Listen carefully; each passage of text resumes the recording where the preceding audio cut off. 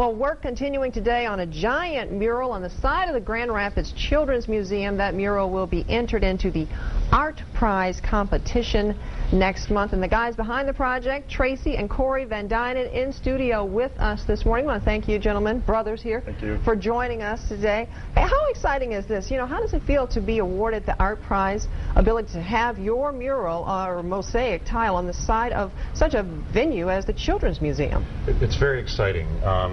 The type of community art that I do down in Chicago fits really perfectly with the Children's Museum and their mission of play and exploration. Yeah, when I talked to them at first, I was really excited when they were allowing us to do this, and we went ahead and when Tracy and I have been wanting to do a project for a long time, so when we were able to get it on the Children's Museum for the ArtPrize contest, which is a wonderful contest for this entire town, I think is going to be a great thing.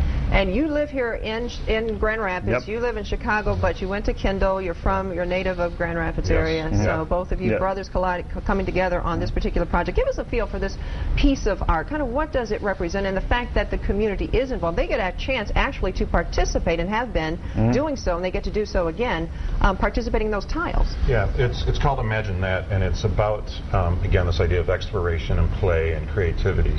And it's the three main figures are of children kind of looking up, and they're going to be what's going to happen around the whole building are they're going to be these circular images that talk about kind of children's imagination and creativity.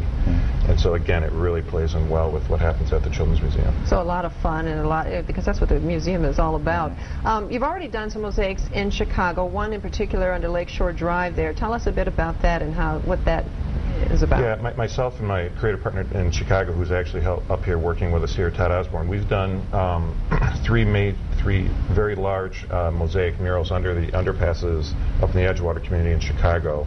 The latest one was in conjunction with the American Indian community, talking about their culture. But they're very large-scale mosaics that the whole community comes out and helps us put up on the wall.